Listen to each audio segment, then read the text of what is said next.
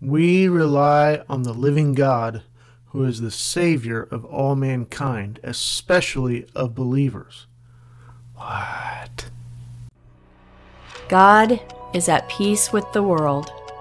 He is at peace with you. How can this be? Jesus died for your sins. Jesus was entombed. Jesus was roused the third day.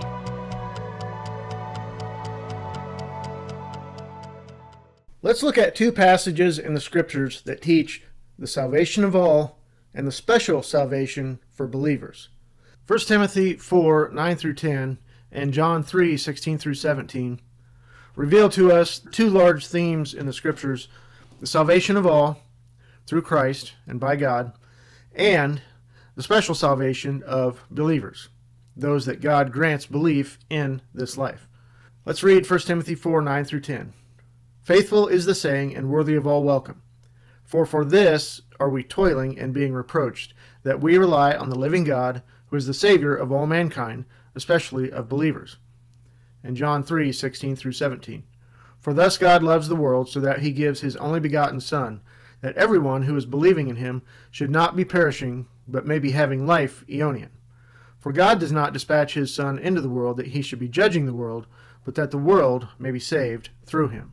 1 Timothy 4, 9 through 10 was written by the Apostle Paul, who is the apostle to the nations, those nations outside of Israel.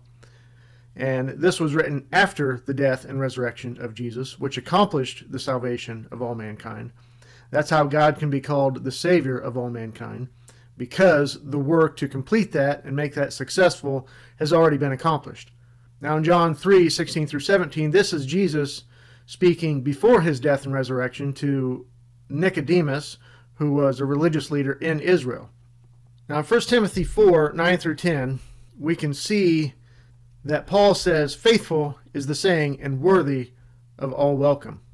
Well, what is that faithful saying that is worthy of all welcome? We rely on the living God, who is the Savior of all mankind, especially of believers.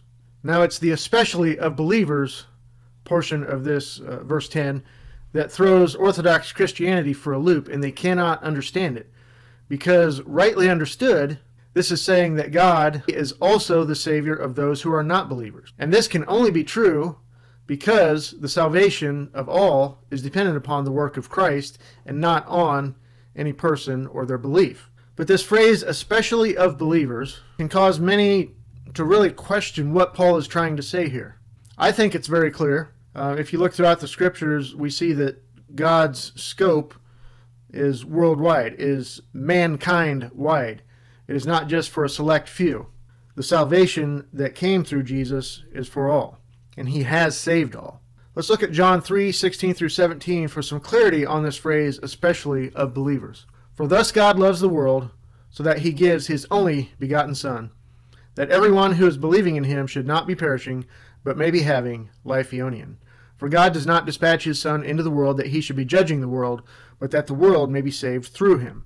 Now, before we get into the life Aeonian, and especially of believers, I want us to see something very important here and not skip over this.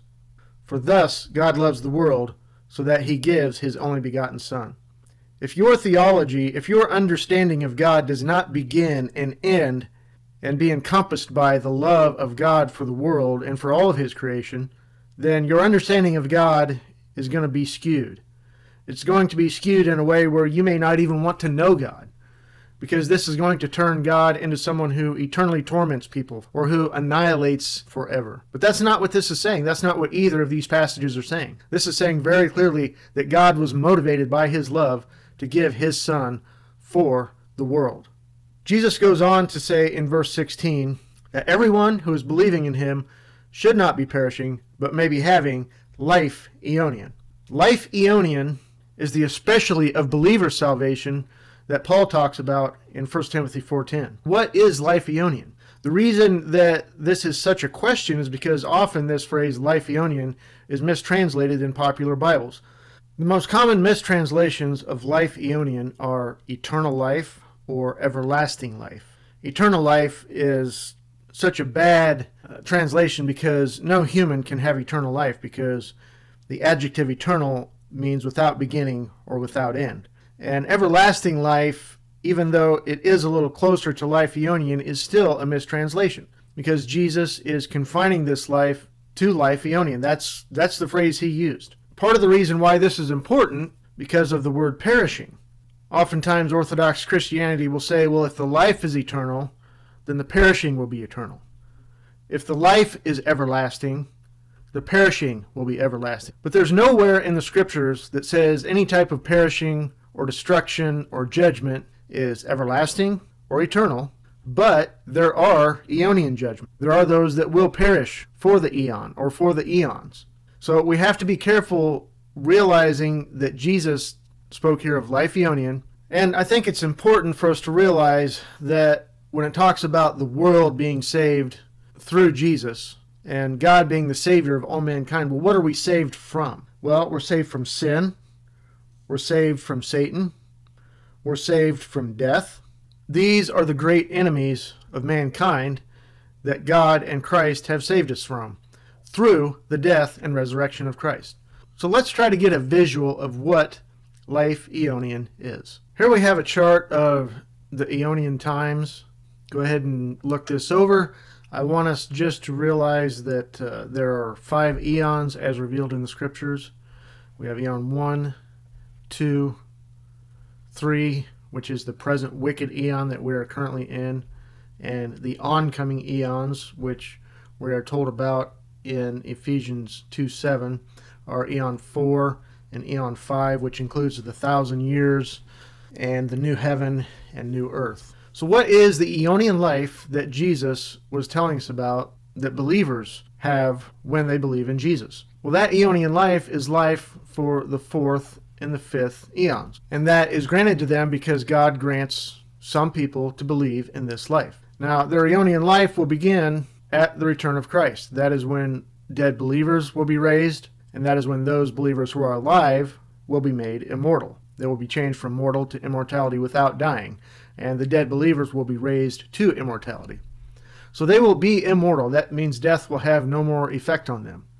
So in reality, from this point on, they will have everlasting life. But because they get to experience eons 4 and 5, which are called the eons of the eons in the scriptures, that is a great blessing. That is the especially salvation for those who believe. Now, the rest, because God is the Savior of all mankind, and Jesus actually was successful in saving all when he came, the rest will be given immortality at the consummation or conclusion of the eons. So they will miss out on eon 4 and eon 5, the eons of the eons, which are the 2 good eons.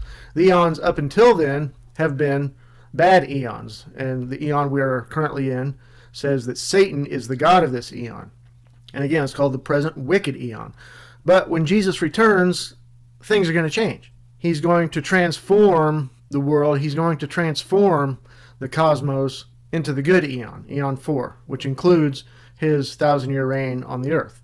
So those that are granted belief in this life actually have a great blessing that those who are not granted belief miss out on. And this is all part of God's plan. There are 2 future vivification events, when Christ returns and at the consummation of the eons. But then after that, all, because all will be made immortal, all will have everlasting life. And that is based only on the death and resurrection of Christ for all, because God is the Savior of all mankind.